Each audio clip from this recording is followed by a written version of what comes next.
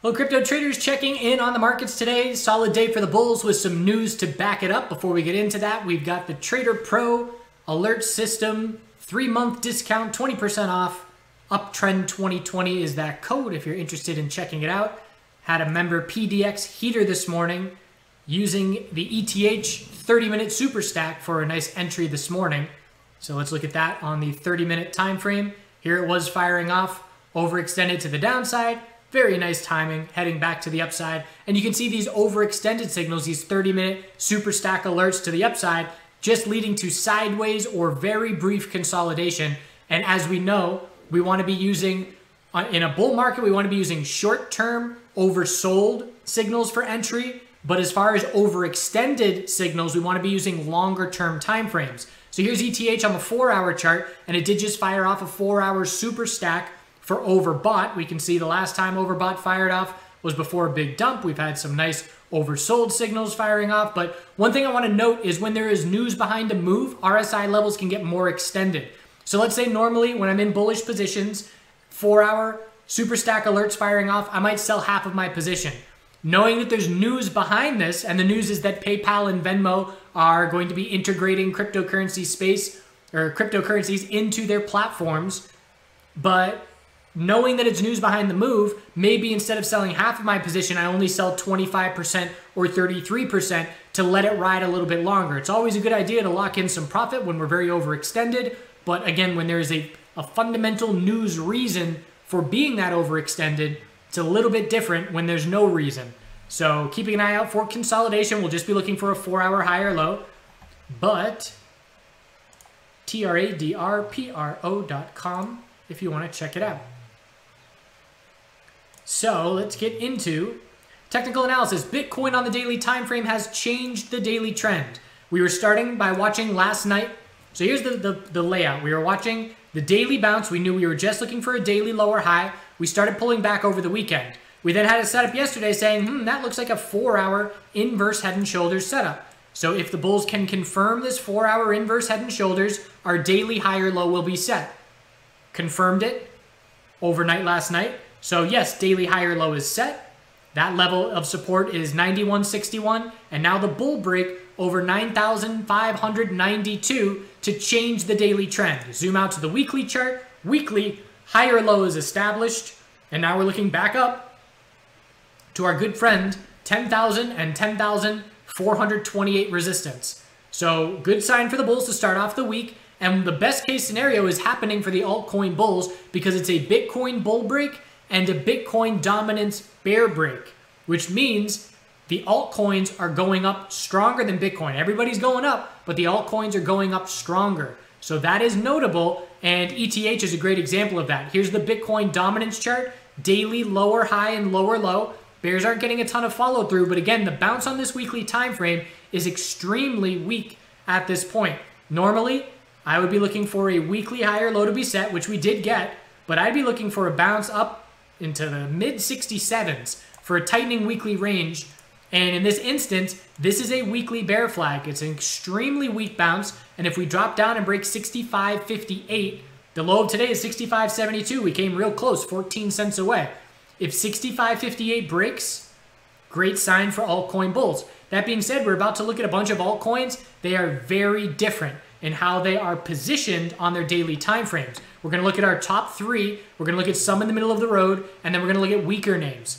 So ETH, lead bull, very clearly.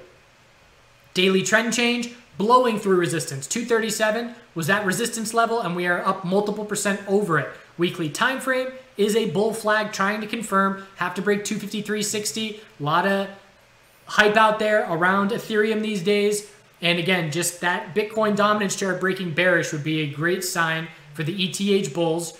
And most notably because this ETH BTC chart that we've been watching for quite some time in this weekly equilibrium just formed a bull flag, just like the US dollar pairing, and is now breaking resistance. 256 just broke. No follow through at this point. If we can break resistance of 2.6 right behind it and start taking out these weekly lower highs, bigger picture, it will be very notable as this is the first convincing weekly trend change back to the bulls on this ETH BTC chart since the all-time high during the 2017 and start of 2018 hype.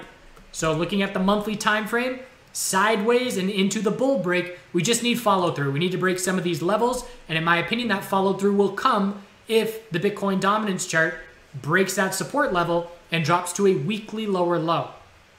So ETH bulls in complete control. Again, it's the zoom out game on the shorter term time frames. We're in a 15-minute uptrend. If we lose that, we zoom out to the hourly uptrend and exponential support. If we lose that, we zoom out to the 4-hour. Tons of space on all these time frames. Keep in mind, what I call them now, I'm calling them back burner trades. When we see a significant move like this, we know we have back burner trades of first 5-minute oversold conditions, first hourly oversold conditions. After significant bull runs, we look for those trades. So those trades aren't anywhere near setting up right now, but I put them on the back burner because I know that the next time those setups occur, that I should be watching for them. So 4-hour higher low will be on watch when we top out. Very strong move to start off the week. BATUSD C on Coinbase here. It broke bullish first. Its daily trend changed 2 days ago. So we had a little higher low and higher high. And on the 4-hour chart, we're tightening up. If we see a bear break of 238, we will lose 4-hour uptrend support and uptrend momentum. But BAT gave a little bit of an early signal. So we're keeping an eye on it for now. Resistance from here is 259, but certainly one of the stronger names as well, with the bull volume spike and the follow through that resistance. Look at how notable this volume was, just slowly dropping off, and that huge volume, very notable. Link USD, we've been talking about how it's been a lead technical bull for a very long time. That remains the case. Daily bull flag, higher low of 404, significant bull break, and we're now just looking up at 450, 451, and 462 as the bulls attempt to confirm this weekly higher low and then continuation. So bulls very strong on Link as well. And again, same thing, tons of space for a 4-hour higher low. We got an hourly uptrend with exponential support. Bulls very strong.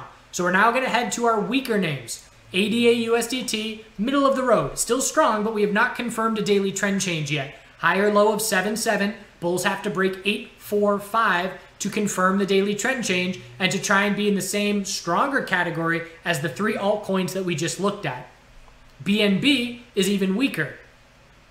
So BNB is trying to change its daily trend, and I would need to see a bull break of 1665, which is still 2% away.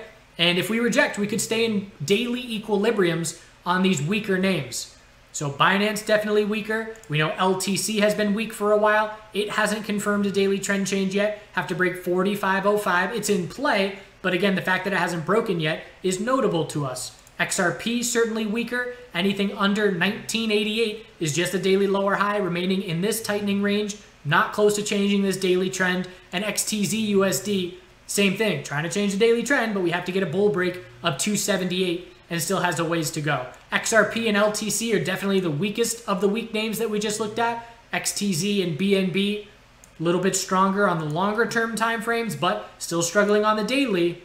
And ADA, stronger on the longer term time frame for sure, just struggling to confirm the daily trend change at the moment. So that is where we stand. Very clear lead bulls, ETH, BAT, and Link. ADA middle of the road, and then as we get weaker on down the line. Congrats to the bulls. Bitcoin still wants more follow through. This Bitcoin bull break, if we were to top out here, I'd call that a double top. And we're watching the Bitcoin dominance chart very closely for that weekly support.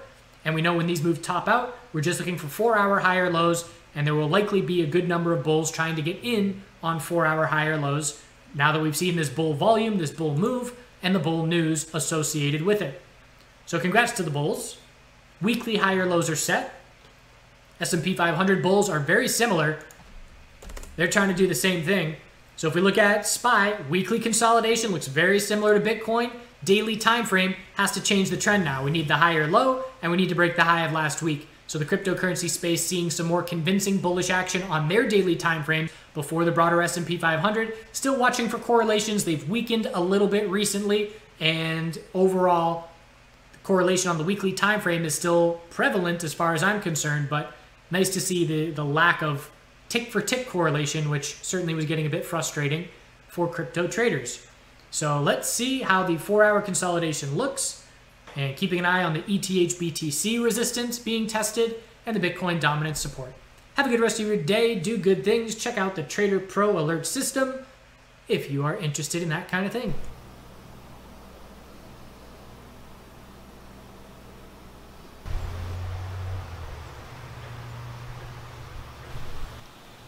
This is some milkweed.